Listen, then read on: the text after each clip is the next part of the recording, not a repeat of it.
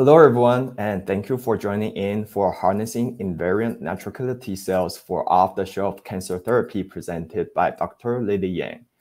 Dr. Yang received her Ph.D. degree in biology from Caltech, studying with Dr. David Baltimore. She's currently an Associate Professor of Microbiology, Immunology and Molecular Genetics at UCLA. Her research covers tumor immunology and cancer immunotherapy, with a special focus on developing gene and cell-based immunotherapy for cancer. So far, her work has impressively resulted in over 60 publications, 20 patents, 2 clinical trials, and 2 biotech startups. For a complete biography of Dr. Yang, you may click her name in the presenter window on your screen. I'm Dennis Chang, Product Manager of mRNA Service. I'll be your moderator for this talk. We encourage you to participate in this session by submitting any questions you may have during the presentation. To do so, simply type them into the field below and click send. You may also submit any technical issues here as well. So with Dr. Yang's video, we have some technical issues. So she'll appear after the presentation for the Q&A. And if you see her screen flashing red, that's not your problem. It's a technical issue from our end. We'll close her camera for now. And without further ado, Dr. Yang, please feel free to start your presentation.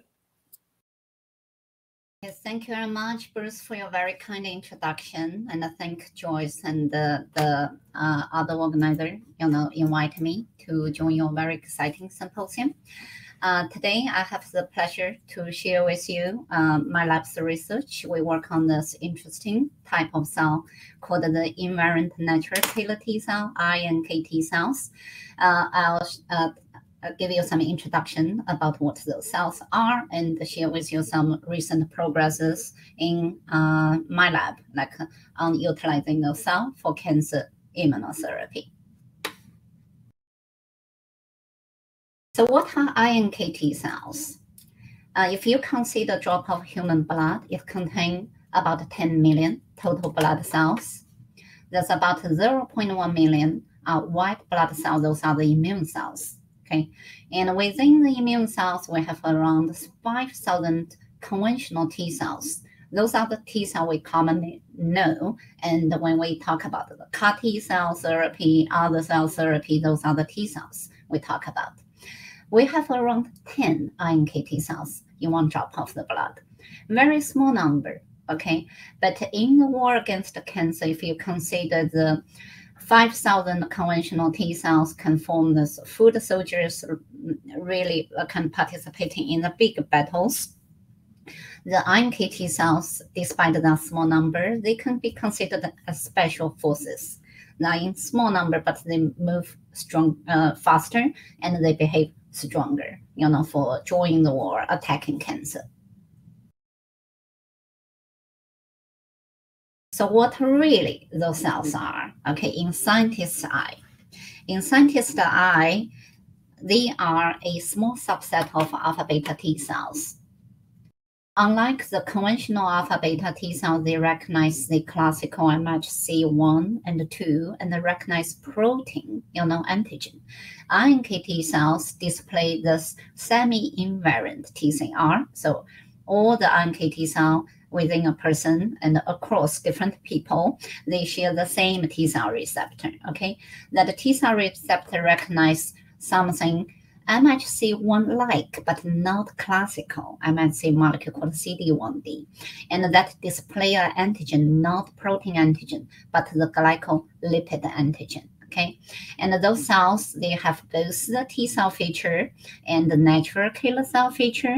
They can utilize multiple mechanisms for tumor killing, and they can certainly be engineered to express CAR antigen to enhance and direct tumor killing. And most importantly, because they do not recognize the polymorphic MHC molecules, those cells can be safely transferred across different individuals. So there's no GvHD risk and makes them a very attractive candidate for utilized as allogeneic cell therapy. But there's one challenge, right? So as described, there's very low number of them, in the peripheral blood, and there's high variability between people. So if we try to expand those cells from a healthy donor, peripheral blood, we are talking about a range of 0.001 to 1%, within the blood to be those cells. So make it a very challenging task to expand enough of those cells reliably, for the therapeutical application.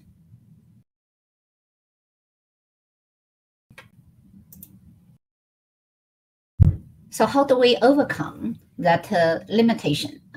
There are multiple strategies, people can apply, and the specific strategy my lab has been focused on is to use the stem cell engineering technology, okay? So we aim to engineer stem cells to differentiate into the special type of very, useful cells. I'll tell you how we do that. Here is our strategy. Okay, so we go to the stem cell called a hematopoietic stem cell, HSC. Another name is called blood stem cell. Those cells live in the bone marrow, of adult human, give rise to all lineage of blood cell, including the all the immune cells, including iNKT cells. Okay, so how do we do that? We utilize a technology, strategy called the T cell receptor, transgenic technology. Okay, this technology depends on what kind of T cell receptor we engineer into the HSC. And then if we program the differentiation properly, then we will, generate the mature T cells. And that will carry the feature of the originality of the T cell receptor. So my own personal research, like back in many years ago, when I was a PhD student, I proved in my research that if we gave the CD8, T cell receptor, we will be able to generate CD8 cytotoxic T cells using the strategy. If we give CD4 helper T cell, receptor, will generate helper T cells. And in my independent lab at UCLA, that we grow, interest in this iNKT cells, and we really like the potential for the allogeneic cell therapy. So we ask the question, if we utilize strategy, if we give the iNKT T cell receptor to the hematopoietic stem cell, can we program the generation of the special type of cells? And I'm happy to report the answer is yes. Okay, so we published the first proof principle, study in 2015, proof like in the animal, in a mouse model, like we can produce the mouse iNKT cells in this way. And of course, like in order to think about a clinical application, we need to prove the strategy also work for human iNKT cells. And this is the focus of the topic today. I'm going to show you, quite a bit of data like generated from my lab showing the feasibility of this approach. So the work, the initial work has published in 2021, Cell Report Medicine. Those are the two very talented graduate students, Charlie and Alice, who has been leading, that research. So what we have been proved is that we showed the preclinical development of allogeneic HSC engineered iNKT cells for off-the-shelf cancer immunotherapy. We showed that we can generate high number of those with purity and robustness. We showed that the engineered cells can effectively target tumor cells using multiple mechanisms. And we also showed those cells exhibit a high safety profile and a low immunogenicity. Those are very important features to develop allogeneic cell therapy. And overall, that's a set of pretty comprehensive preclinical study demonstrate feasibility, safety, and the cancer therapy potential. And the following slides, I will go quite quick and just highlight, some major part of those preclinical data. First, is the production. Okay, so here is the approach we use. We use the human CD34 positive HSCs. It can be, either from the cord blood resource or the GCSF mobilized peripheral blood. Okay, so those cells will be engineered with a lentivirus to deliver the necessary transgene, absolutely including the human iNKT T cell receptor. Okay, and then we put it into a in vitro culture. The reported, research, we use this artificial thymic organoid culture, ATO culture, and we do this in collaboration with our colleague Gabe Crooks at UCLA, whose lab developed this very nice, ATO culture, which supports the human T cell differentiation in a culture dish. Okay, and later on, my lab, continued to develop a more advanced version of the culture, and I'm happy to mention. And now we can, grow the cells at similar yield and purity, using a totally feed-free and serum-free culture procedure. Okay, so the take-home message is it's a very robust, procedure. From one single cord blood, we can generate about 10 to the 12th, it's trillion, level of the cells, and this can be formulated if based on the proved CAR T cell therapy. It can be formulated into about 1,000 to 10,000 doses. Okay, and those are really pure. It's almost contain clonal transgenic cells, and the cells, the overall genomic feature looks like very much like their endogenous iNKT counterpart. Next, we look at the phenotype. There are many surface biomarkers we check. Overall, we find that those cells display typical iNKT cell phenotype, which means they express really high level, of the effector molecules and the homing molecule. Those are very useful, for their intention used for cancer therapy. And next, we looked at the tumor targeting capacity of those cells. As mentioned, as this special type of cell, beside the T cell feature, they also have the natural killer cell feature. So this study, overall shows that even without any further CAR engineering and other engineering, those cells can already have an intrinsic capacity to target a quite large range of the tumor, human tumor cell line. Over here listed leukemia, multiple myeloma, melanoma, lung cancer, prostate cancer. So they already have some decent ability to attack those tumor cells.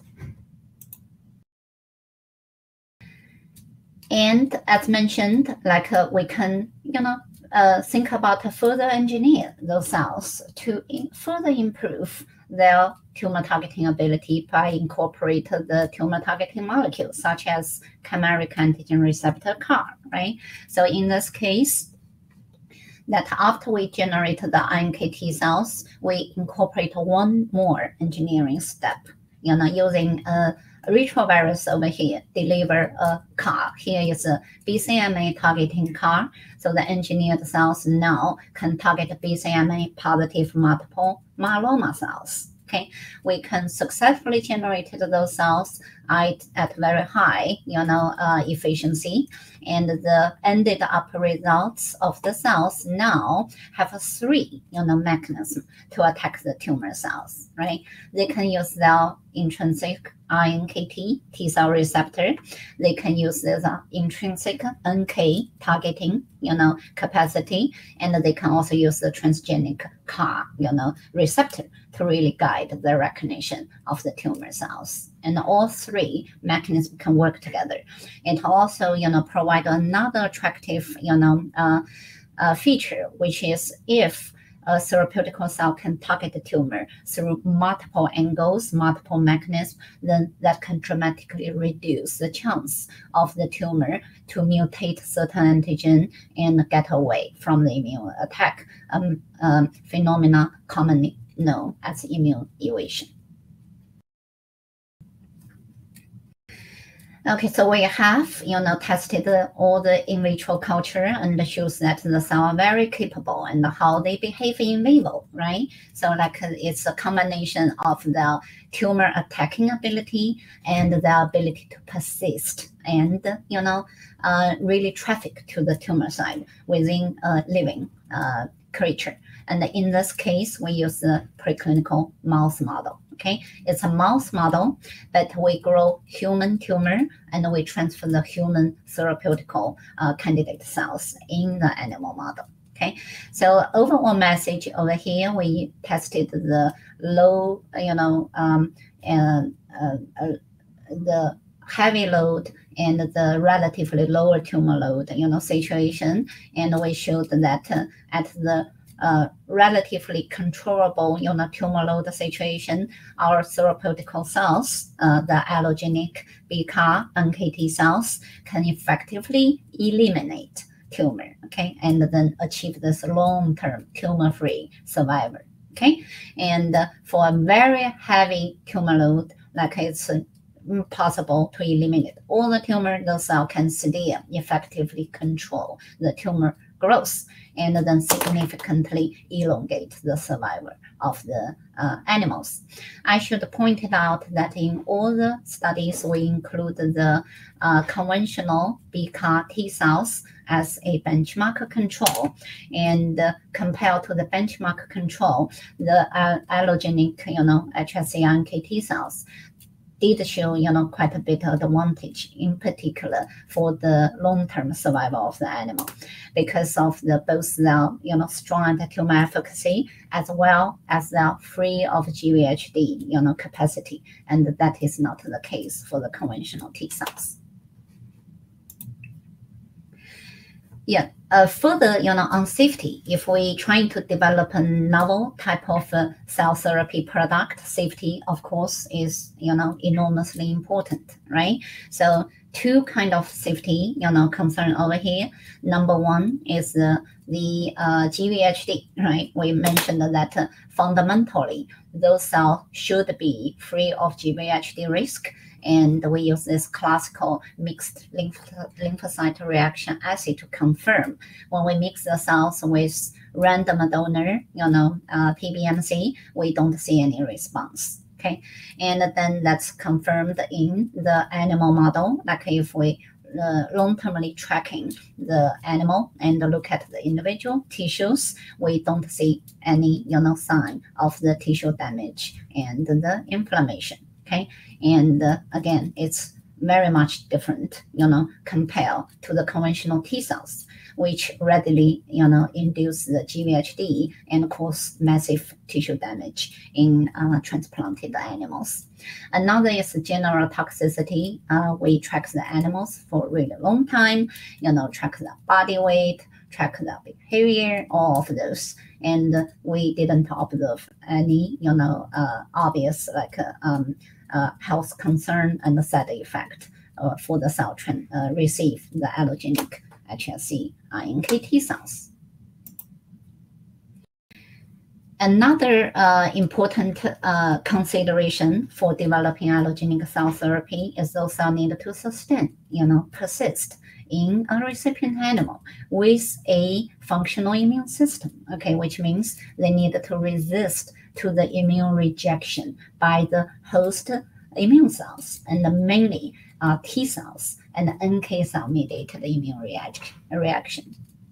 So here we have developed, many assays to assess those two features. The take-home message is that overall, those transgenic engineered cells, they express a low level of surface MHC, molecule, and therefore they resist to T cell mediated allo rejection, and meanwhile, they also express a low level of surface stress molecule that gives them resistance to the host NK cell mediated allo rejection.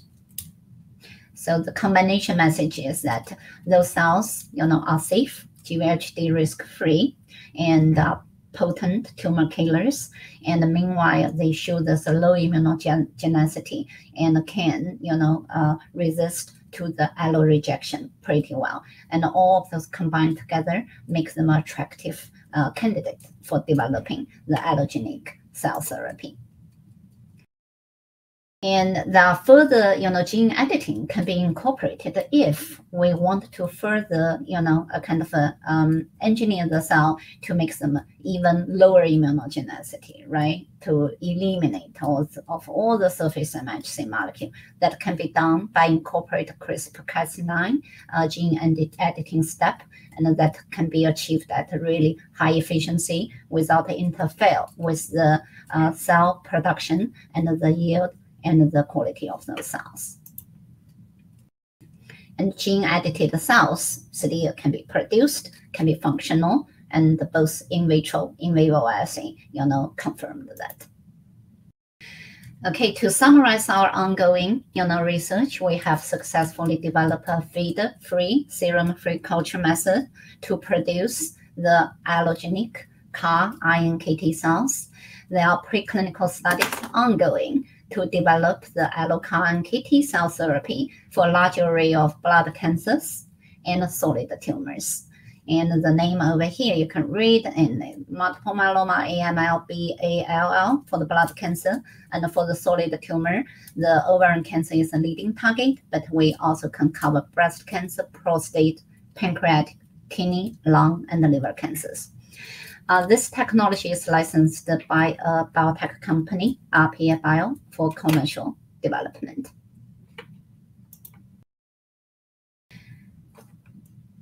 I'll go a little bit further, like beyond iNKT cells, to tell you a little bit bigger picture what are the other research direction ongoing in my lab. Okay, so beyond the iNKT cell, there are many, turned out to be the many other unconventional T cells, also named innate T cells, have some, interesting feature similar as iNKT cell, but of course have their unique capacity and will certainly have a different, aspect of the application for the therapy, even targeting cancer. Right, so those are named called gamma delta T cells. They are mucosal-associated invariant T cell mate cells. So my lab are working, on those cells too. And currently we are, doing stem cell engineering, focused on the hematopoietic stem cell, but we also want to extend the engineering, go down further, right, to the origin of the cells. So the pluripotent stem cells, like iPSCs, we're developing this technology now. So beyond directly attacking tumor cells, iNKT cell, as well as other, the cells we're working on now. And some of them have this attractive feature of attacking the tumor microenvironment, okay? So besides directly kill tumor, they can also alter, modulate the tumor microenvironment and change the immunosuppressive environment and make this whole, therapy more effective. And that's a feature we're focusing on harnessing, right now. I'll stop over here and thank my lab members, especially the one highlighted in red over here, those students, current member and past member participate in the work I just showed you. I would like to thank our collaborators and the funding support. And importantly, I would like to thank you, audience, for your attention. I'll be happy to answer any questions you may have. Thank you.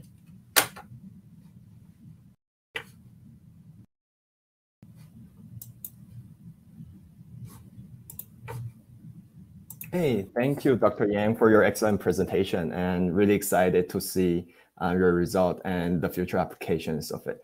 And we'll now start the live Q&A session of the webinar. And if you have any questions you'd like to ask, again, please feel free to put down your questions on the chat into the chat box below. So let's start. I see we do have some questions.